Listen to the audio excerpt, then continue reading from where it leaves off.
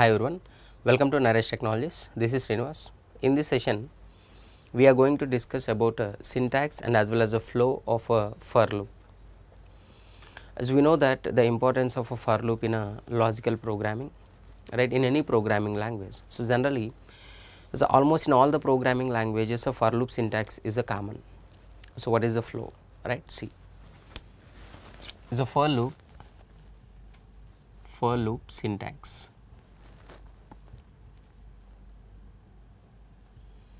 Is a for loop syntax. Generally here in a for loop, for the first we need to write a initialization statement. Initialization means what? Like I equals to 1, I equals to 0, something like that, right? Initialization and followed by the condition as long as it has to repeat the loop. And next one here it is a modify, is nothing but increment and decrement. And here it is inside all the statements. So what we want to execute, if condition is a true, that we need to place. See here, we will see one example, then you will understand more clearly. Suppose for initialization means, suppose I just want to print 1 to 10 numbers. So I value is starts with 1. I is less than or equals to 10, it is a condition, is a modify. Suppose I plus plus is a modify, increment or decrement.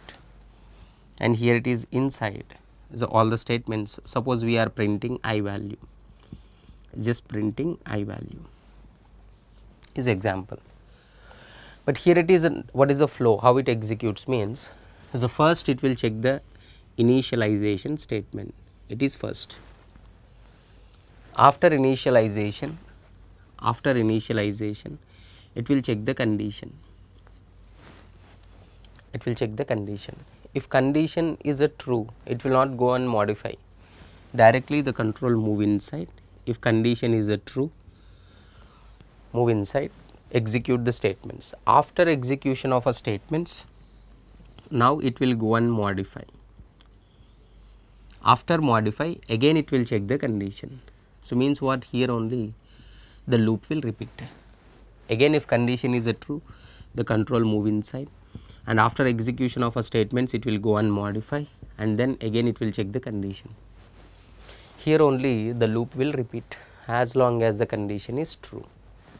So when it terminates means what, only if the given condition has failed.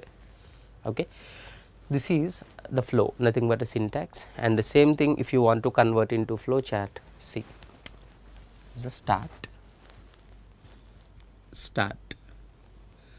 The first it will check that initialization statement is a statement, it is not a condition. So statements we need to represent with a parallelogram. So initialization. After initialization, it will check the condition. The conditions we need to represent with the help of a rhombus. This is condition.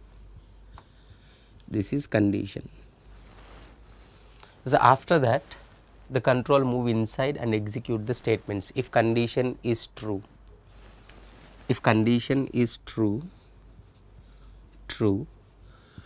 will execute all the statements you defined inside. Statements.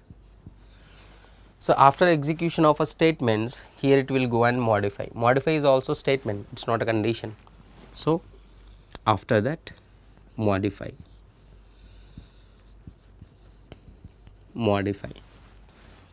After modify, again it will go and check the condition. Here after modify, again it will go and check the condition. If condition is a true, again statements, modify, and again it will go. So here the loop will repeat continuously. When it terminates means what, whenever the given condition has failed, then the control come to end. So this is how the for loop is executing, right, is a flow and as well as is a syntax. Initialization executes only once and the loop repeats as long as the condition is a true, right. So with a modify, once the condition has failed, then it terminates. Okay. So, hope you understood. For more videos, please subscribe to Naresh IT channel. Thank you.